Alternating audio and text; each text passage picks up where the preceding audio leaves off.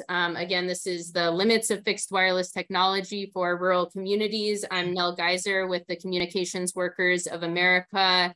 I'll be moderating today, and I will hand it to Linda Hinton, Vice President of Communications Workers of America, District 4, to kick us off.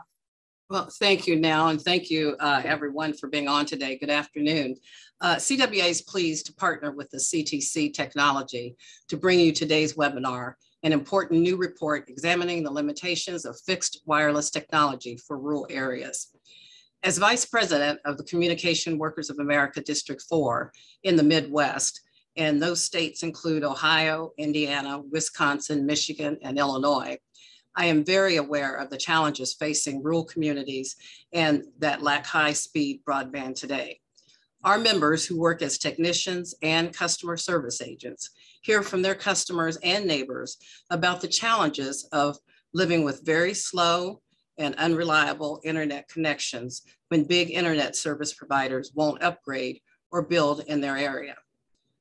CWA's Broadband Brigade of member activists have been educating our communities and elected leaders about the technology superiority of fiber broadband, which is well-documented fact. The brigade is made up of frontline technicians from across the country who have training and experience in the functionalities and limits of various broadband technologies.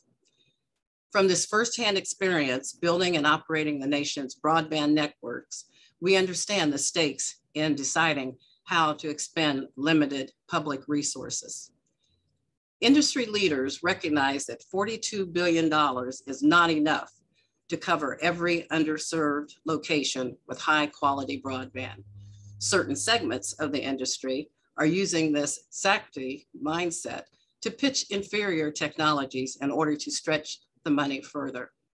But the reality is there is far more than $42 billion flowing into deployment from the American Rescue Plan and other appropriations, even as market demand is motivating ISPs to deploy fiber at an unprecedented rate on their own dime. What we cannot do is expend significant portions of these public dollars on inferior technologies that have slower, less reliable service than fiber. It's just not worth it. And if we go that misguided route, we will once again leave behind lower income, rural, and tribal communities. That's what the study shows in terms of dollars and cents. I won't steal the thunder from Andrew, so I'll just say that CWA has been advocating for universal, affordable broadband for many years, and building fiber to everyone is a critical piece of that. We are hopeful that state policymakers will adopt strong fiber preference rules.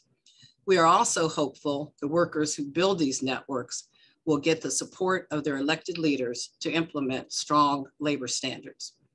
The BEAD rules require priority to be given to applicants that have good labor records and plans to be in compliance with labor laws, and encourage preference for high road employers who have quality training, progressive wage scales, and respect for workers' rights.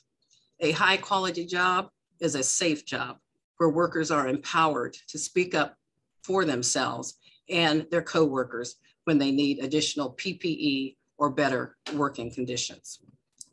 You can learn more about CWA's campaign on broadband at buildbroadbandbetter.org and sign up for updates. I look forward to Andrew's presentation and to the discussion with you afterwards. Thank you. Thank you so much, Linda. And I will just briefly introduce Andrew, who is a very experienced engineer who is CEO and CTO of CTC Technology and Energy. Andrew specializes in planning, designing, and overseeing the implementation of broadband networks. Sorry, I'm just doing some tech here.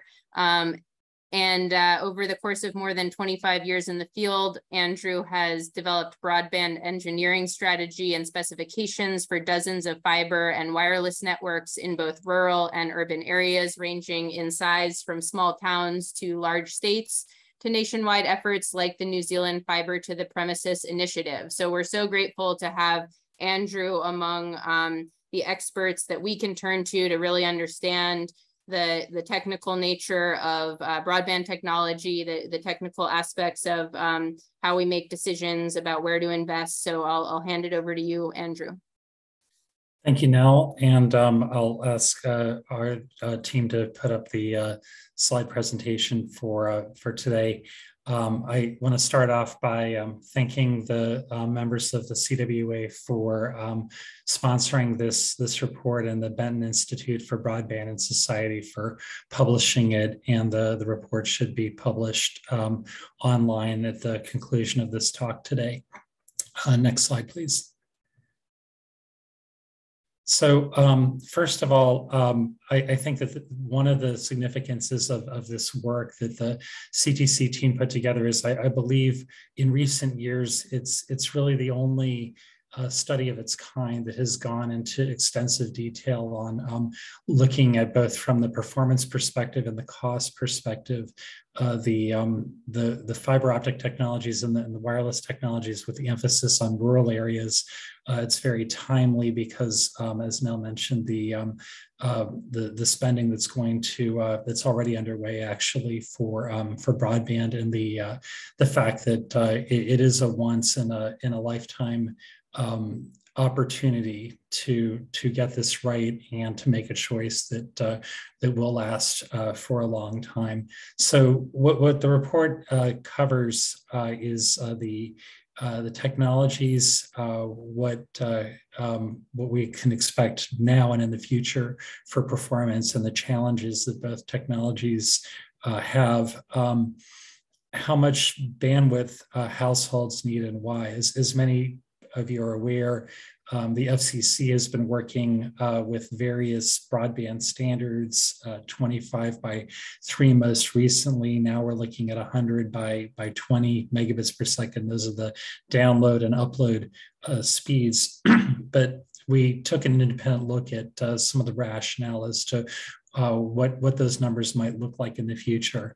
And then I spent some time going through the cost models for different unserved communities that we've put into detailed street by street models to assess what it would be to go in and do the best possible job with a fixed wireless technology, and what it would be to also take that approach with a fiber to the premises approach. So next slide, please. So to sort of cut to the chase here, if we are looking long term, and we most certainly are with the stimulus spending that's going to be underway, we're looking at fiber as the best choice for the overwhelming majority of underserved rural areas. And as I'm going to explain, first is it's because fiber has much more capacity than wireless. This is true right now in terms of a snapshot of these technologies as they exist. And more importantly, it's true when you look at the physics of what goes on when you transmit through fiber versus what happens when you are working with spectrum, essentially. If we look in the long term, we find that the costs are actually quite comparable. And by the long term, we're talking about 20 to 30 years. And one of the key factors in this, there are a number that we'll go through, but one of the key factors is that with wireless technologies, you stand them up, they work, they do what they do, and then they require replacement at the technological end of life. And so of the total capital cost, a much larger percentage is just constantly having to be replaced and renewed. And we know what that means in the context of grant funding. What that means is that you get your shot with the grant funding, and then you have to go looking around after that, and that's not always an option, especially in a rural area where you might not have the sustainability to both operate the network and to replace it again and again. And then also, there's a lot of complexity involved. I think I know that there are a number of the wireless community here and who are on the call here, and they can speak to how really it's one thing to go and serve a good number of people from a rooftop or from an antenna, but it's quite another thing if you're really obligated to go serve everybody within an area and take an unserved community and turn it into a served community. It's a difficult thing. And I want to understand, everybody understand that as CTC, we are not part of the fiber industry. We are not associated with any carriers. We are not associated with any manufacturers. I work just as well in the fiber realm as in the wireless realm, but there's a time and a place for these different approaches, and that's what we're trying to speak to now. Is you know, I think is it's an important time to really sort of tackle what's going on in a rural broadband deployment where everybody has to be served. Next slide, please. So just in brief, for those who are new to this, fixed wireless is a little bit different from the mobile cellular technology that many of us are familiar with, although some of the mobile providers actually do some fixed as well. For the most part, when we talk about fixed wireless, we're talking about infrastructure that's on a base station, like a tower, a mast, or a rooftop. You see in this picture here something that's quite common in a rural deployment, where you make use of the infrastructure that's there. A grain silo could be quite good, for example, because that's what you need to do. Is you have to have a flexible approach to serve, and that's one way to do it. And what happens with most fixed wireless technologies is that you can serve, depending on which one you deploy, dozens or maybe hundreds of users. Hundreds, you have to have a lot of density, really. But all that is very much, it depends. It depends on which technology. There's rapid evolution in wireless, not as rapid as we would like, but where a current generation of wireless is a little bit different than before. An area with of terrain factors and trees and so forth, and different levels of density is going to get greater or fewer numbers of people served from an antenna site. Next slide, please. Another thing to think about is spectrum, and it's a term that we hear a lot about. And one way to think about it, I mean, for those in my generation, is sort of like channels. Used to be you'd have a radio with a dial, and the left-hand part of the dial would be the low frequency, the high end would be the high frequency. And in the world of broadband wireless, what we have at the low frequency end is the low band, mid band mobile cellular technology. As we increase in our frequencies, we have unlicensed fixed wireless. We have what's known as the EBS. Used to be an educational spectrum for video. It's now primarily used by, in some cases, by T-Mobile, in some cases by other smaller wireless providers. As we move on in spectrum, we have the Citizens Broadband Radio Service, also known as CBRS, which combines some of the features of licensed and unlicensed technology. And there's some, a lot of that spectrum is free and open for this sort of fixed wireless use. Some of it is licensed to cable companies and mobile companies. And then at the very, very high frequency, we have something called millimeter wave. And the thing to know about these bands, if you go through in the order that I just went through from top to bottom, you look at that first arrow, you see low capacity going up to high capacity. And the short way to describe that is you have smaller channels that are available in that low band. And then you go to, when you get up to millimeter wave, you have very wide channels. Wide channels means that you can operate it at much higher speeds. So the question might come up, well, why is anybody bothering with the low band then if the other is faster? And that's because there's a trade-off. And the trade-off has to do with line of sight. When you're working at the very high frequencies, you have a signal that is more like a light beam than it is like radio. And so a light beam, we all know, if you pick up your hand or a piece of paper or anything, that's the end of that signal. Basically, you have to have an uninterrupted line of sight as you have very high frequencies. Whereas if you use cell phone technology, it's not perfect, but you can actually have a cell site that's 5 or 10 miles away and you can still connect to it. Those of us who still use broadcast television, it's the same idea, but then you're trading off with a lower frequency. So it's a little bit of a difficult game how to do this. Adding to that is the fact that if you are entering the world as a fixed wireless provider, chances are you're not entering the world with the kinds of licensed spectrum that a mobile provider has. So you're not working with necessarily the best and most enormous set of spectrum to work with. You're kind of working with what's left over. Many people do that very well, but it's not an easy thing. Next slide. So this is kind of a quick summary of not just the mobile, the fixed wireless technologies, but also putting fiber and satellite on as well. And this is, for those who want to spend more time with it, this is in the, as well as the rest of this is all in the report. But, and there was a question here, will the slides be available? I'll leave that up to CWA, but I think it makes sense for the slides as well as the report to be available. If you look at the top here, you have the fixed wireless technologies. I'm not going to spend too much time on the speeds at this moment because we're going to go into that on later slides.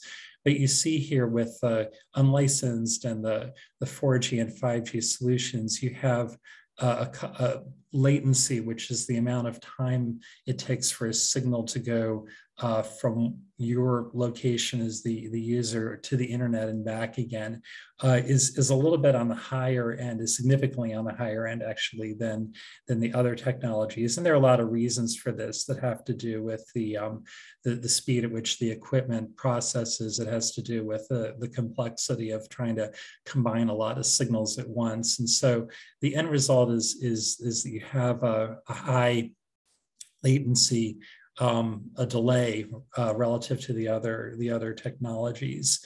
Another thing to note out is the topology that most of the rural wireless technologies are point to multipoint. That is, you have a antenna site, such as in the picture I showed you before, and then you have a lot of points that kind of home back to that.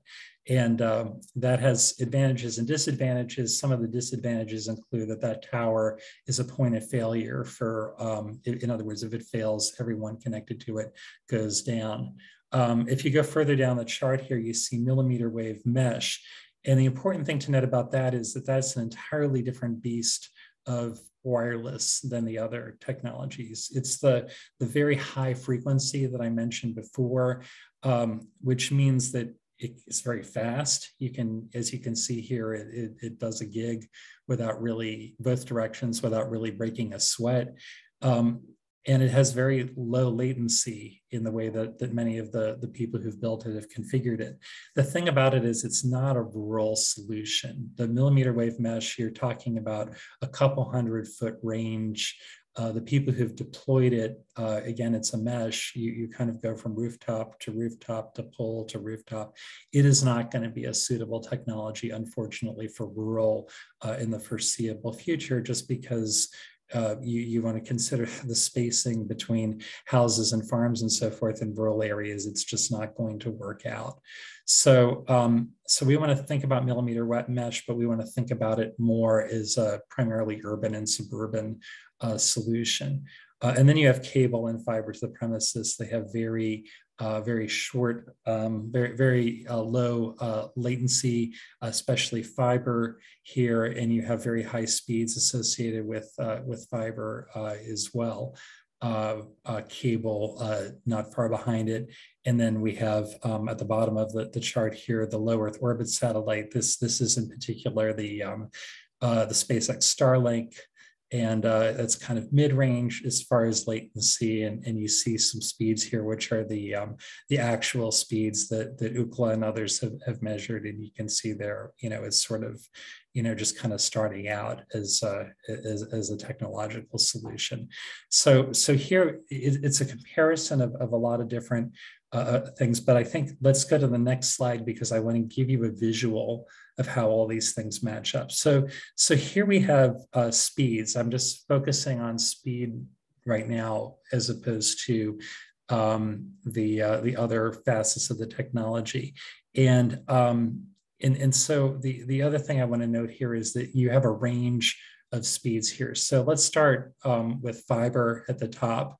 And there are a bunch of things I want to just explain about the way that this diagram works. One is that everything's in a range, and that's because the actual speed that you get from one of these technologies is going to depend on things like the range. It's going to depend on the generation of electronics that's connected. In the case of cable modem, it's going to depend on how many different people are connected to that part of the cable system.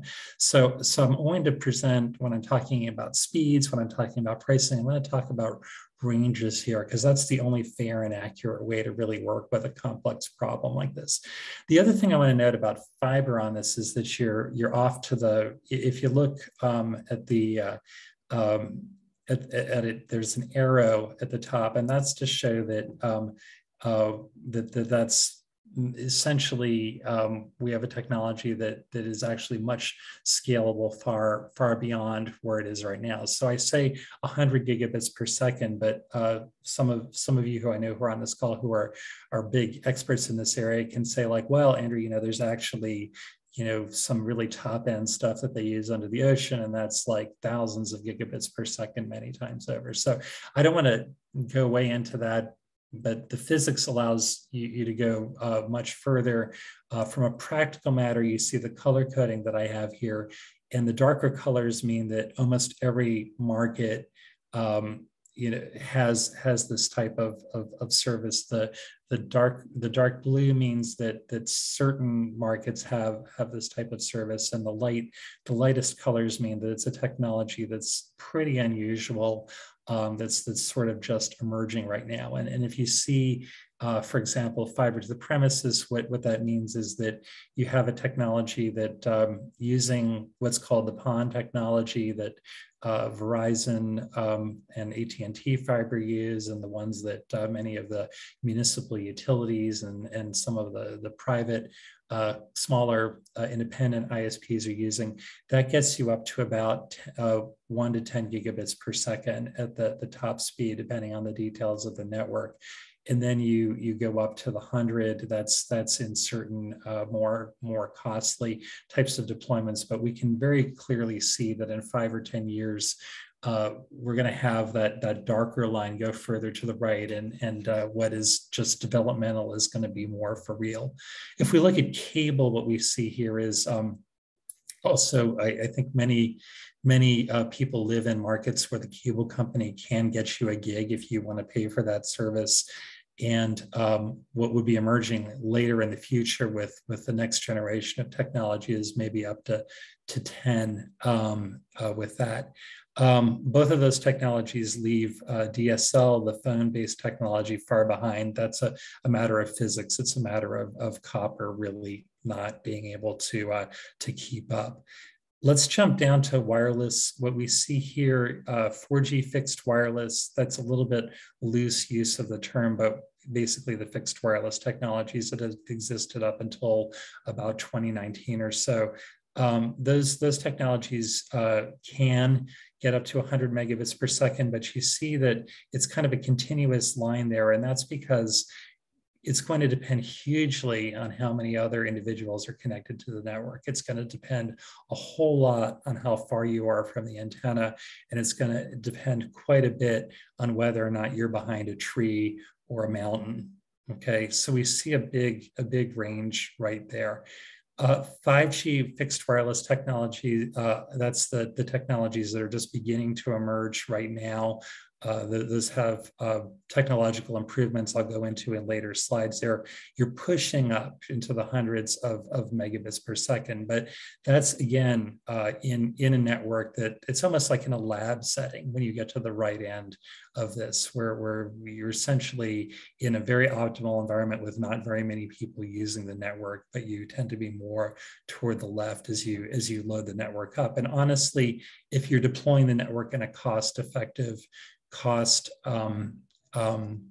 responsible way, you're going to be a little bit further toward the left, more in the middle of that range, more towards 100 megabits per second. Millimeter wave is mentioned. That's an urban and suburban solution with a mesh, and there you're talking about 1 or 10 gigabits per second. There are a number of providers that are beginning to emerge with that technology. This is not something that is in the big sense feasible in rural areas. And then going down to the low Earth orbit satellite, that is the Starlink SpaceX solution. You see large improvements on the previous generation of satellite, what were called the geostationary satellites. But, again, a situation where this is certainly much better than what satellite people had to deal with before, but definitely something that is not up there with the with either the fixed wireless or the wired technologies. And then you have mobile on the bottom, and we know that with mobile, there's a whole lot of possibilities with mobile, but we also have a situation where that speed that you get is very dependent on where you are in a network, what kind of upgrades have been done to the network, the kind of equipment that you are using. The business model with fixed wireless is still very much one where the bits and bytes that you use are metered. You don't have unlimited use, and you also have a situation where mobile providers that are looking to be fixed wireless providers are limiting the number of people who can be served in that way because they want to protect the capacity for the mobile users as well. So it's definitely a solution that's out there, but it's one, as you can see, that still doesn't keep up with the cable modem or the fiber, and it has business case and user based issues that are not on this chart, but that we know about. Next slide, please. This is upstream, and I'll spend a little bit of time on this just to make sure we don't fall behind on the presentation. But I think one thing that's really important to note here is we have, again, with fiber to the premises, if we're talking about upstream, the speed of communication from you back to the network, the two-way communications that's so important when we're doing things like telemedicine and distance learning. You see, again, fiber to the premises way at the front of the pack because the technology has been configured by most of the service providers to be close to symmetrical. And the final generations, the ones that are coming out now with fiber to the premises, are very, very much symmetrical. That's one of the big selling points of fiber relative to cable, which is the next one down. Cable such as it exists right now outside of the lab is this DOCSIS 1 to DOCSIS 3.1, this second line right here. And as you can see, we're limited in speeds. I actually, in fairness, I think that there are some providers that are going beyond that 25 megs, maybe up to 50 megabits per second. But for the most part, there are pretty hard limitations down to the 20 or even 10 megabit per second range. And that becomes one of the real limitations in the technology when you start to load it up with a lot of people in a family trying to do Zoom and things like that. Moving further down here, you see again, fixed wireless technologies lagging behind the wireline technologies. You see a range once again, because that depends on how many people are on the network and so forth. But you see millimeter wave fixed wireless is in the mesh configuration is again being very strong. Next slide, please. So one question that very much comes up in the work that I do is people ask, well, why do we need all this capacity anyway? We give people 20 megs who only have like dial-up speed right now. They should be happy, and yes, that is a big improvement. But remember, what we're doing right now is that this is essentially the once in a lifetime upgrade. This is what happened. This is the equivalent of what happened during the Depression, where the country decided to get serious about rural power, rural electrical. So basically, in the way that rural people had a level playing field with rural electric, after that was something that was supported, we want a situation where the people who are unserved now, who are going to become served, have a level playing field going forward with everybody else who's already served now, or the people who are in metro areas where the providers do have a business case for constantly investing and reinvesting. So right now what this chart shows, this is an estimate of peak bandwidth. You can see the elements here of some of the things that we imagine and know actually would be happening in a household of 4. Over on the left-hand side, it's the daytime estimate where you have people working and on Zoom and things like that. On the right-hand side, you have the utilization that's a little bit more entertainment focused in the evening. Hopefully our family here gets the opportunity to take some time off and do entertainment in the evening. But in any case, the takeaway I want you to have here, the big takeaway is I want you to see at the bottom of the screen here, the totaling up is a lot of capacity that's needed in the upload. The 18 megabits per second here for uploads starts to really challenge cable systems. It doesn't challenge fiber systems, and it really does also challenge a lot of wireless systems as well. It's not impossible, but it's starting to get toward that kind of limit. If we look to the right here, where we have this entertainment focus, we have a number of people who are on HD and UHD TV. You push beyond the 25 of the FCC and you push into the 39 megabits per second. Again, something that seems to be well carried by cable, something that's well carried by fiber, something that I think is a challenge for many of the fixed wireless providers in the rural areas to carry. Next slide, please. So fast forward, let's think about where are we going to be. This little snapshot I'm thinking is 5 to 10 years from now. And we don't really know 5 to 10 years from now, but let's rewind 5 to 10 years before now, which was sort of at the advent of smartphones. It was before people really had the idea that they were going to stream video over the internet and that sort of thing. You go 10 years before that, and that was the beginning of the commercial internet. So if we're building a technology, an infrastructure that's going to last 20 years, 30 years, honestly, the infrastructure, cabled broadband infrastructure, there's no reason why it shouldn't last 40 or 50 years. If we're going to do that, we really have to be prepared for what comes next. And so we don't know what comes next, but one thing that might come next, if you talk to the people who are in the Web 3.0 community, it's this business of augmented virtual reality. And we all think of our Oculus headsets and kids kind of zoning out doing these things that, we maybe don't think are critical. But really where we are going to be is that the distance learning, telemedicine, and a lot of other the activities that we now do with Zoom and with Teams and things like that are the kinds of things that are going to become more important here.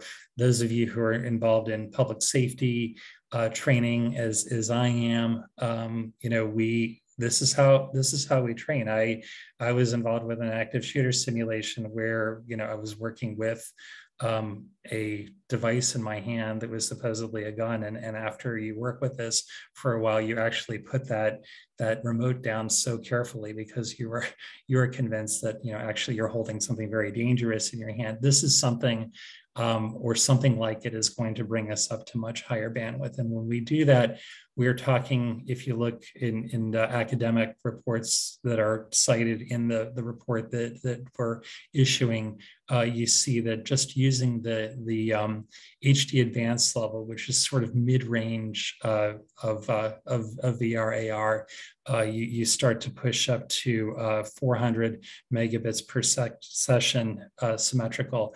If you have a multi-general family of 11, which is what you see if you go over to the right-hand side here, you can multiply that by 3 perhaps at the peak, and you're already over a gig. So there's always the question, like, why are we building a gig? Who wants a gig? And right now, not very many people for not very much. But we're building a technology for the future. We don't necessarily even have to have the electronics in place for this to work at that speed, but the physical part, the expensive part that needs to be built and doesn't need to be renewed, does have to be in place so that with a flip of a switch or with a cheap replacement of a box, you can actually go to that gig, a symmetrical gig, without having to really revisit everything that you have spent so much money on. Next slide, please. So wireless is not sitting still. There are very many things that are going on in the mobile wireless world and in the fixed wireless world that are getting a whole lot more out of the spectrum that we're using and are trying to make it go at dealing with the issues of line of sight and the issues of range and that sort of thing. So one thing that many of you have heard of is something called MIMO. Essentially a multipath type technology that actually tries to make positive use of the reflections and so forth from objects that you find off the way. And so you combine multiple pathways of signal, you get more speed. The latest generations of cell phones use that, and a lot of fixed wireless technology is beginning to incorporate MIMO very constructively. Another concept in wireless that's becoming more important is beamforming, where the spectrum that used to, the signal that used to just radiate in all directions, and the channel space that would basically have to be shared by hundreds of people, you could share it by many fewer people. If you take those signals, you send them down to 1 or 2 people, you send another signal to 1 or 2 people. In other words, the beam finds the user and sets itself up a lot of different ways, as opposed to just kind of the waste of bandwidth that exists. So there's a lot going on in the wireless world that is improving the capacity and usability of the signal, but it is not something, as I'm going to discuss here, that is keeping up with fiber, unfortunately. Next slide, please. So the challenges that emerge, even with using the technologies I've just mentioned, or the improvements I've just mentioned with fixed wireless, are a few. The main is that it is very challenging to have a predictable physical connection to everybody. So if you have a certain area, if you are an awardee in a program like Reconnect or RDOF or something along those lines that the federal government is supporting, your job is to serve all those people, okay? And when you are assigned serving all the people in that area, nobody else is going to get funding to do that. So if you have individuals who are not able to connect because they're the ones behind a hill, or they're, whatever their issue might be, that's really a challenge.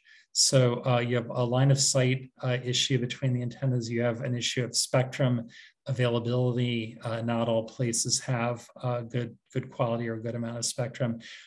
You have variability in weather that could have a significant impact, and you also have issues with, it's not mentioned here, but trees that the leaves kind of grow in and grow out and that kind of thing, and just variation of all of those factors over time. So to make this really work right, you have to have a pretty dense deployment of antennas. Because what you're trying to do here is, number one, serve everybody. Number two, serve them with a lot of capacity. Number three, make sure that you can, keep upgrading that capacity when people need to go faster. And you need to fulfill the requirements of line of sight somehow. Next slide. So this is not easy. What we have here is a model that we did in a community where we actually did a design in the wireless realm, and that was actually quite a constructive model. It did really do a good job in that community here. The antenna site, if you can see my mouse here, is right about here. And then the green is the area where our model judges that you're going to have the kind of speeds and performance that you really need. When you move into the red, or you move out of the green entirely, you're in an area with substandard performance. The thing to note here is that with the model is that it's kind of chewed up here as we go around, and that's because we have some terrain and we have trees and so forth. So when we're in the business of trying to come up with a model that serves everybody, you're going to have to, look at an area like this. You're going to look at the fact that no, it does not make a smooth circle. It is unpredictable. It's different. And you have to come up with another antenna site that maybe sits off to the side to start filling that in, and yet another one to fill the areas that neither of them fills in, and so on and so forth. Next slide. So just beginning to go into the detailed models that are in the report here. The small town model that we picked is Deming, New Mexico, a small town in the southern part of the state. And the thing to note about Deming here is the gray part is Deming, okay, not very big. You could, if you look at the blue here, the blue is the coverage area. The best way to think about that is that that's where you get some bars for a signal. You would have enough signal that your phone or your device would say, okay, I can see it, right? The thing is, if you look at all these dots, you can't make it with one dot. That's because there's enough population in Deming that you would run out of capacity. Even using the 5G technologies that we showed you before, you would not be able to give those people the 100 by 20 service that is the current FCC benchmark. So you have to go in and put up 10 sites to make that happen. And that's fine, you do that, but there's cost on the per site level. So the thing to understand is it's not just enough to get the signal. You have to do the calculation to figure out what does it take to give all the people who need to be connected in your previously unserved area the signal they need. And to make sure that you do the right kind of calculation so that when enough of them are connected, you don't max out the network. Next slide, please. So if we do a compare, we have 4 models that we did here, both with fixed wireless and with fiber. There's the small town model that I just showed you. And then we did 3 different rural models of varying density. Density is pretty much the overwhelming factor in broadband cost per household, whether you're talking about fiber or you're talking about to wireless. So we did all 3 of those, or in addition to the small town. Next slide. And I'll go through the cost factors here at a high level. Again, the report, you're going to get more detail from that. But let's look first at the initial capital costs, because the capital costs are what's mostly going to be borne by the grant that you would get to build the network here. And if we're looking at fiber generally costs more in the capital costs. There's this upfront cost that's high. That's why we have a diversity of approaches to broadband right now, because of that factor more than anything else. Most of the capital cost for fiber has to do with construction, because you're going onto poles, you're digging, you're doing whatever you need to do to make that happen, and you want to get value, you want to do it right, and you want to do it safe, as we mentioned before, and therefore it's a very it's not cheap, right? But you get value for your money. If we look at capital costs for fixed wireless, actually, most of the cost in the aggregate is for the customer premises equipment. That is the combination of the antenna and the network equipment that sits at the house, because you have one of them for every household, and that really does add up. In a rural area, another cost that you have is tower sites, where you're either constructing new sites or you're finding a way to use that grain silo or whatever it is that you're doing here. And as we all know, the rural areas are areas where there aren't a lot of those structures already. So, so there's a lot of cost that goes into doing this. And then the fact that when you put up one of those sites, think back to the drawing, the figure I just showed you earlier, you may only have like 10 or 20 people that you can serve off that tower. So that's a lot of expenditure on a per household level. Let's go to operational costs, because again, as the members of the community who actually run networks, that is huge.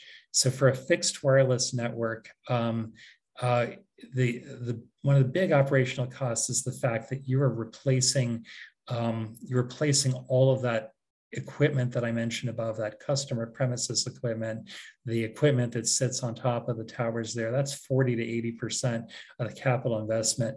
And, you know, some people would say 5 years, because I think that's about how long it takes to go from 4G to 5G to 6G. That's what we've seen, maybe 6, 7, 8 years, whatever it is. It's a huge expenditure to go and replace those things and physically get out there to do that. But whereas with a fiber network, you've put a lot of money in at the capital cost, but you only have to spend 1 to 10% of the capital cost on things like maintenance. And then this also does take into account depreciation. Next slide, please. So I'm going to just kind of move more quickly on this. What you see then here, if you're looking at the 30-year cost, you add all those factors we put together here, you see just this big overlap between FTTP, which is the fiber to the premises network, and fixed wireless network. Okay, you have a range because there's always a range, right? The range has to do with things like in fiber between whether you're perhaps the local power or phone company and you're just kind of putting some fiber up where the copper was before, versus if you have to go like digging through the mountain, which would of course take you to the right end. Wireless, same kind of thing. You have different sorts of issues with line of sight and so forth. But what we really see here is that, you know, you do get to these very high prices as you get to very, very low density there with fiber, but otherwise, you know, it's going to depend on the particular situation, but you don't see an enormous difference in these costs when you go over the long term. Next slide. So to clear up here, we believe, based on the performance issues that were discussed here and the cost numbers that are here that were done in extreme detail by our very talented fiber and wireless teams at CTC, we think that we know that fiber is the best long-term choice for the overwhelming majority of rural areas, because in this instance of our history where the capital money can be spent right now to make this work, it's the opportunity to create, just like with the rural electrification, the infrastructure that can put our rural communities in an even place with our served communities in the urban and suburban and built up areas. And again, this has to do with the fact that the fiber is sustainable, scalable, and renewable, that we can keep on upgrading it just by changing out the electronics at the end. If we take into account the fact that the upgrade of fixed wireless, which does have to happen, just like any technology, is replacing most of the capital expenditure, plus the fact that there are expensive towers and infrastructure that have to be built in those areas. The costs really even out over that long period of time. And then finally, just the challenges that despite the very creative and thoughtful and Herculean efforts of our wireless ISP community, that it is just very, very difficult to take a community from unserved to served purely using fixed wireless technologies because of the challenge of line of sight. So with that, I thank everybody for their time. I'm looking forward to a discussion here, and I'm also very excited that the report is going to reach a large audience. Thank you so much. Thank you, Andrew. And we'll open up for Q&A. I see Regina, feel free to, I don't know if you can unmute yourself, but if you can, feel free to speak up. But Regina's question from Turn in California is is this conclusion slide in the report. And Regina, I'm good to see that you're on. Yes, not as such, but it's better. It's in much more detail, and there are a few other conclusions that are of value. So this is kind of the high level version. Yeah, there's a section on recommendations. So if anyone else would like to ask a question or provide your reactions, feel free to jump into the Q&A box. You can also raise your hand and we can authorize you to speak if you'd like to.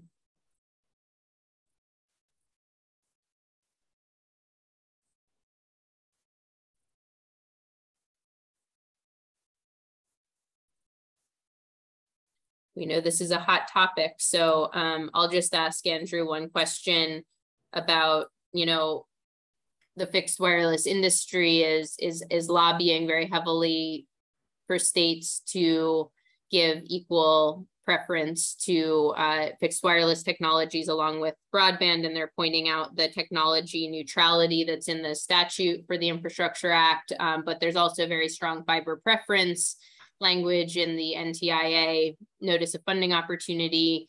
So what would you say to states as they're considering how they develop their point system, or however they're going to select the technologies in their grant program, and if they're also worried about limited funds? Of course. So what I would say is it's not an easy job that you have right now running these broadband programs for the states. There's so much involved, and I very much respect that and hope that this work can be of use to you.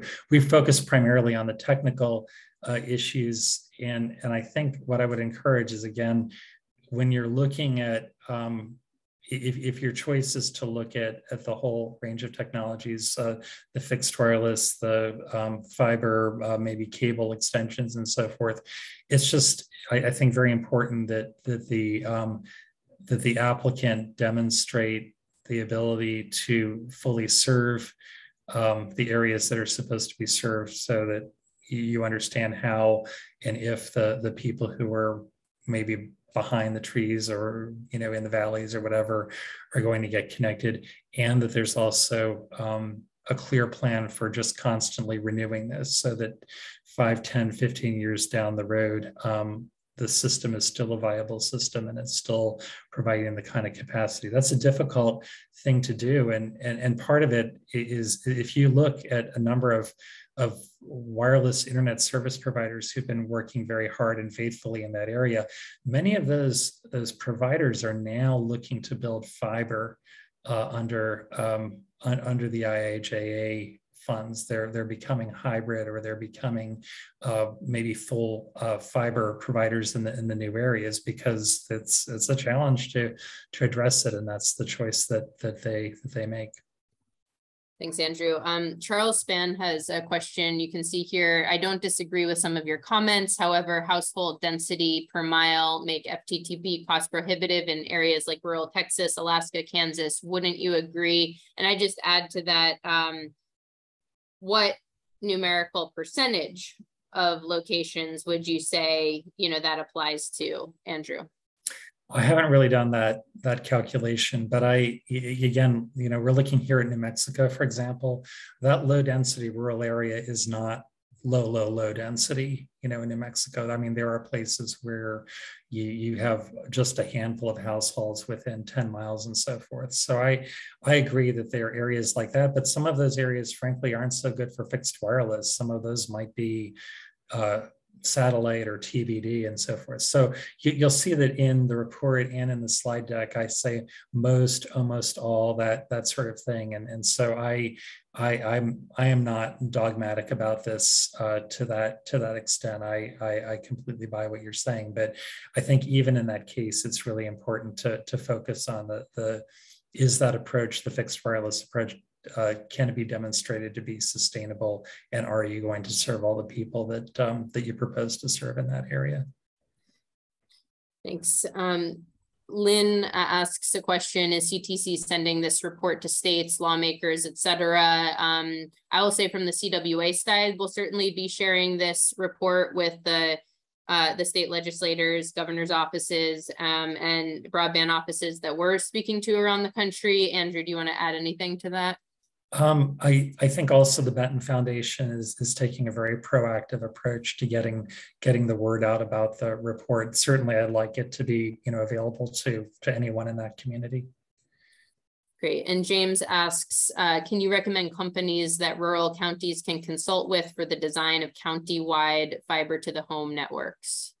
Oh, well, I don't want to use this as an option for this self-promotion and so forth here, but there are many companies that are out doing that kind of work. I would primarily, make sure that the company that you're looking for has a track record with some of the companies that have been successful in deployment, like the municipal electricals and the co-ops and with some of the carriers as well. Of course, it's a busy time for everybody in broadband, so you'd want to make sure that they were able to deliver on the timeline that you needed. I would also just say, in terms of vetting consultants, the National Association of Telecom Officers and Advisors, NATOA, is a professional association of local government officials who work in telecom and cable franchising and things like that. And they are really knowledgeable about this and have a lot of those relationships with professional advisors. So if your jurisdiction, your community is not in touch with NATOA, that's a great resource. Regina has another question. Andrew, if you can talk about the need for fiber to support wireless services, and then we'll take just a couple more questions before we have to wrap so that we don't go beyond the hour. So of course, to do wireless services, particularly the mobile services where there are many people connected at any given site, you do need fiber connectivity to the very high use towers. The report contemplates a mixture of wireless and fiber connection. So the idea, Regina, is that you would hit in an area that's very low population, low density, that a couple of locations would get fiber connected, and then there would be a fixed wireless connection if you had relatively few. But in the big picture, that's exactly right, that where there's wireless, there has to be fiber, and that's part of the cost of making it happen, no matter what technology you use.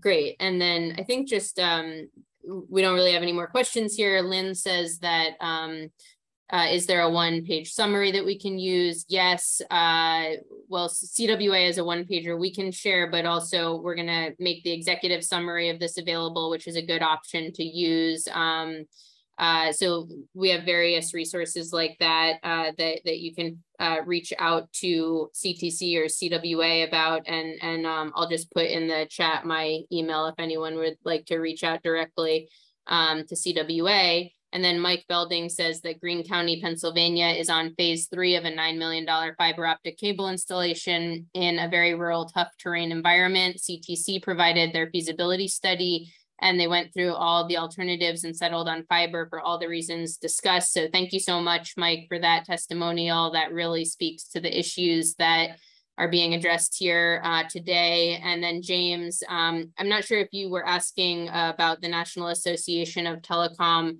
Officers and Advisors, or if there was something else we referred to that you were asking about, but feel free to follow up directly. And thank you everyone for joining us today. We will make the slides and report available to everyone who registered for the webinar today. We really want to get the word out, and happy to be a resource for anyone, you or your communities. Please reach out and we will do our best to connect you with resources related to the technologies that Andrew talked about today. So with that, we'll wrap it up, and thank you again, Andrew.